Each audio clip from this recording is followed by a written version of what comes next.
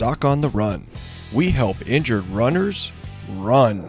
So there is a way that you can tell yourself. If you do your own self-diagnosis, if you really know how to push on each of these structures, you really know what to not push on at the same time so that you don't confuse things. You don't want to push on two structures at once, and you push on them in the right place and you apply a little extra tension with the right technique, then it'll help you determine whether or not you actually have extensor tenosynovitis or maybe a stress fracture instead, or if it's arthritis or inflammation of the joint underneath the extensor tendon in the midfoot, like the met cuneiform joints or something like that.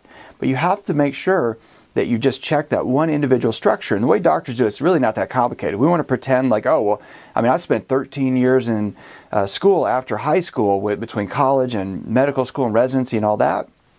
So I want you to believe that everything is just totally complicated and you have to be some kind of wizard to figure it out, but that's just not the way it is. It's actually pretty simple. If your story sounds like extensor tenosynovitis, and then you look at it yourself or your doctor looks at it, and you're able to push on all the structures individually in the right way to determine that for sure it's just that one problem, well then you can make the diagnosis yourself. So it's not that complicated and it's not that difficult. Doc on the Run. We help injured runners run.